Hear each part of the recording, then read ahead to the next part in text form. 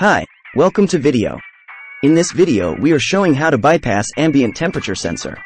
Our ambient temperature sensor is used to control your air conditioning so it switches off when your car is at the desired temperature. The sensor allows the air conditioning or heating to work how you want, and this is why so many manufacturers use this technology in their cars.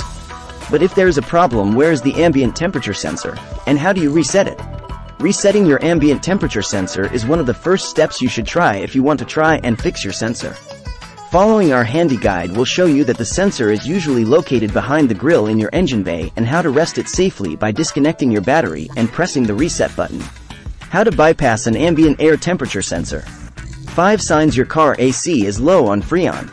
If you're more than familiar with the inner workings of your vehicle, then you might want to consider bypassing your ambient temperature sensor to make a more permanent solution.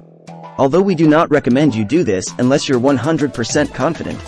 As with any part of your vehicle, modifying or using aftermarket parts could lead to premature wear or future problems, so make sure you think this through beforehand.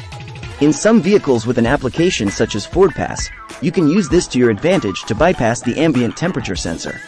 You can also use a scan tool to check the sensor isn't failing or throwing up any codes. There are 3 methods for bypassing the ambient temperature sensor, so let's take a closer look. Method 1. Open the battery and locate your ambient temperature sensor.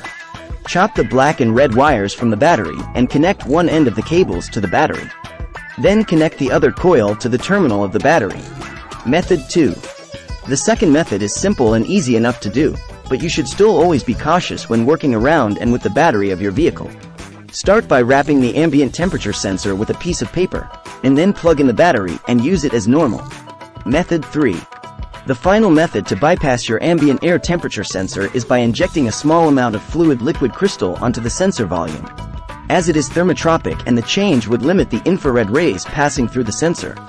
Apply around 10 milliliters of liquid crystal in a small glass capillary and it will create a transparent window that infrared rays can pass, and this will change its phase according to the ambient temperature.